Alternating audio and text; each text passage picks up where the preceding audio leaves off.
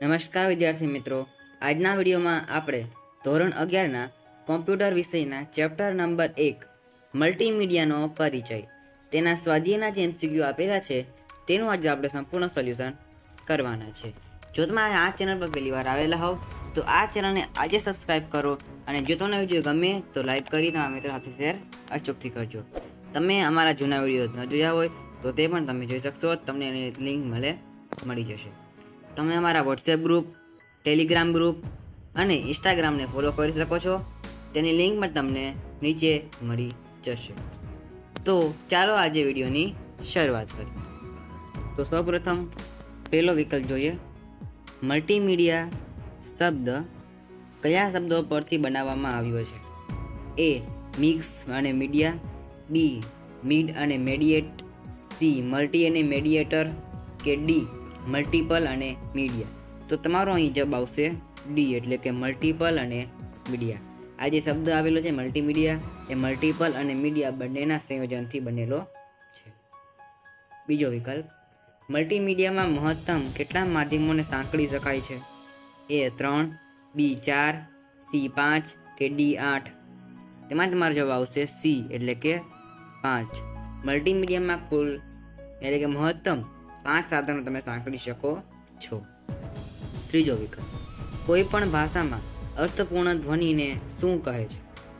એ. Video, બી. Sound, C. Text, કે D. Animation. તેમાં તમારો જવાબ આવશે બી, એટલે કે સાઉન્ડ. ચોથો વિકલ્પ.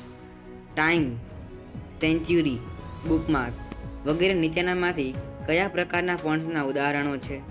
એ. એરિયલ, બી. ટાઇપફેસ, સી. સેરિફ, કે ડી. સાન્સ સેરિફ. તેમાં આન્સર આવશે સી, એટલે કે સાન્સ સેરિફ. આ બધા જે ફોન્ટ્સ અહીં આપેલા છે, ટાઈમ, સેન્ચ્યુરી અને બુકમાર્ક્સ, એ બધા સેરિફના ઉદાહરણો છે. પાંચમો વિકલ્પ. વિન્ડોઝ મીડિયા કોમ્પ્રેસરનો ઉપયોગ કરી બનાવેલ ધ્વનિ ફાઇલ સ્વરૂપ નીચેનામાંથી કયું છે? એ. .mid, .wav, mp3, કે .wma. તેમાં આન્સર આવશે .wma, એટલે કે ડી. ત્યારબાદ છઠ્ઠો વિકલ્પ. અક્ષરની ટોચથી સૌથી નીચેના બિંદુ વચ્ચેના અંતરને કયા પદ દ્વારા રજૂ કરવામાં આવે છે? એ. કદ, બી. શૈલી, સી. લંબાઈ, કે ડી. પહોળાઈ. તો તેમાં જવાબ આવશે એ, એટલે કે કદ. શું આવશે જવાબ? એ. સાતમો વિકલ્પ. જુદી જુદી શૈલીઓ અને કદ ધરાવતા ટાઇપફેસને રજૂ કરવા માટે કયા પદનો ઉપયોગ કરવામાં આવે છે? એ. ફોન્ટ, બી. Text, C. લેટર, કે ડી. કેરેક્ટર. તો આન્સર આવશે એ. ફોન્ટ. આઠમો વિકલ્પ.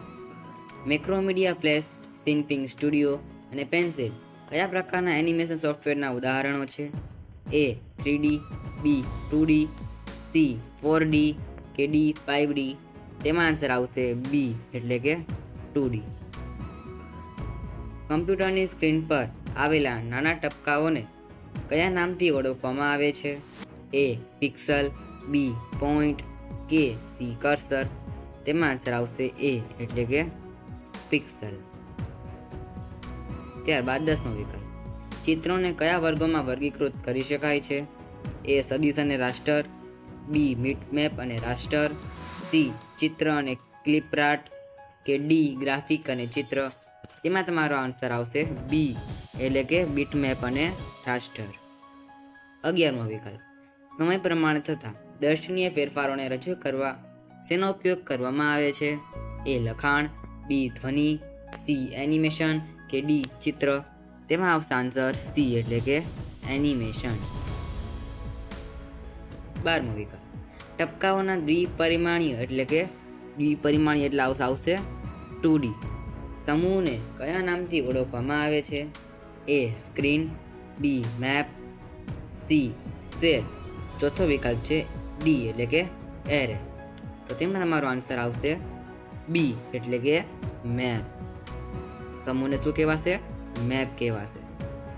ત્યારબાદ 13મો વિકલ્પ. MIDI નું સંપૂર્ણ સ્વરૂપ કયું છે? એ. મ્યુઝિકલ ઇન્સ્ટ્રુમેન્ટ ડેટા ઇન્ટરફેસ, બી. Musical interface digital interface, C.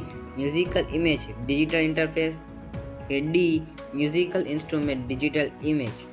તેમાં આવશે તમારો આન્સર બી એટલે કે મ્યુઝિકલ ઇન્સ્ટ્રુમેન્ટ ડિજિટલ ઇન્ટરફેસ. 14મો વિકલ્પ ડિજિટલ કેમેરા દ્વારા ઉપયોગમાં લેવામાં આવતું સૌથી સામાન્ય ચિત્ર ફાઇલ સ્વરૂપ કયું છે? એ GIF એટલે કે ગીફ, બી JPEG, સી .TIF કે ડી .BMP? તેમાં આવશે આન્સર બી .JPEG. 15મો વિકલ્પ નીચેનામાંથી કઈ પદ્ધતિમાં ગાણિતિક સમીકરણોની મદદથી ચિત્રનો સંગ્રહ કરવામાં આવે છે? એ સદિશ, બી રાસ્ટર, સી બીટમેપ કે ડી પિક્ચર? તેમાં તમારો જવાબ આવશે એ એટલે કે સદિશ. શું આવશે આન્સર? એ.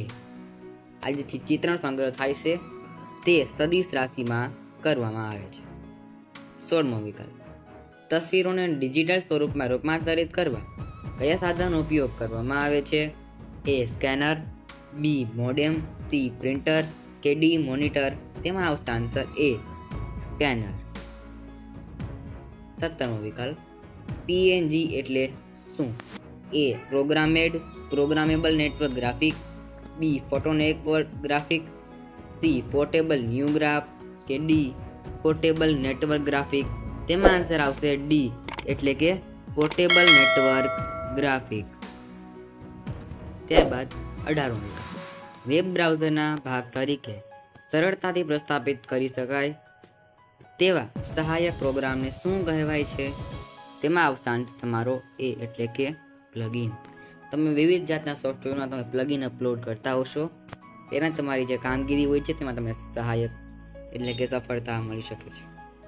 19મો વિકલ્પ મલ્ટીમીડિયા નીચેનામાંથી કયા પદમાં વહેંચી શકાય છે? એ બુદ્ધિશાળી અને બુદ્ધિહીન, બી સંવાદિત અને અસંવાદિત, સી અંતર્જ્ઞાની અને અનંતજ્ઞાની, ડી માહિતીપ્રદ અને માહિતી રહે? તેમાં તમારો આન્સર આવશે બી એટલે કે સંવાદિત અને અસંવાદિત. શું આવશે આન્સર? સંવાદિત અને અસંવાદિત એટલે કે interactive and non interactive multimedia. 20મો વિકલ્પ છેલ્લો વિકલ્પ નીચેનામાંથી એનિમેશનના કયા પ્રકારમાં એક્સ અને વાય અક્ષ પર દર્શનીય ફેરફારો ઉદ્ભવે છે? એ 2D, બી 3D, સી 4D કે ડી 5D? તેમાં આન્સર આવશે બી એટલે કે 4D. સો આન્સર આવશે એ આવશે, બી નહીં, એ એટલે કે 2D. તો વિદ્યાર્થી મિત્રો તમને આ વિડીયો ગમ્યો હોય તો લાઈક અચૂકથી કરજો. ચેનલ પર નવા આવેલા હો તો જલ્દી સબસ્ક્રાઈબ કરજો. ટેલિગ્રામ ગ્રુપ, વોટ્સએપ ગ્રુપ અને ઇન્સ્ટાગ્રામને જરૂરથી ફોલો કરજો. તમને લિંક નીચે ડિસ્ક્રિપ્શન બોક્સમાં મળી જશે. ફરી મળે નેક્સ્ટ વિડીયોમાં. ત્યાં સુધી થેન્ક્સ ફોર વોચિંગ.